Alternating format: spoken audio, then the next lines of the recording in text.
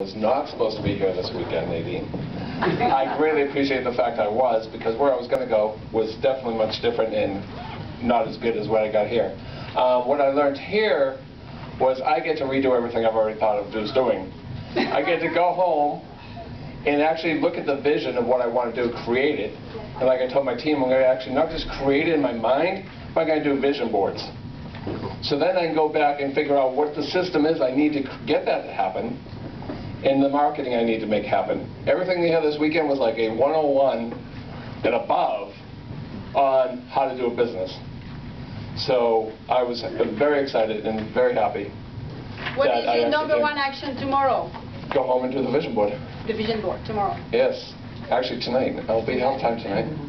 Yes. Thank you. Thank you.